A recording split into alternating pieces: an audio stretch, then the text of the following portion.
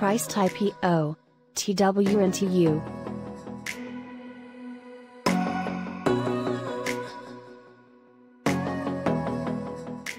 According to the profile, TWNTU Acquisition Corporation belongs to the financial sector.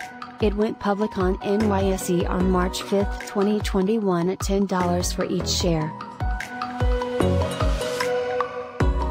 The company has raised $300 million by offering 30 million shares. Matthew Abbey and Chris Holland are the CEOs of this company.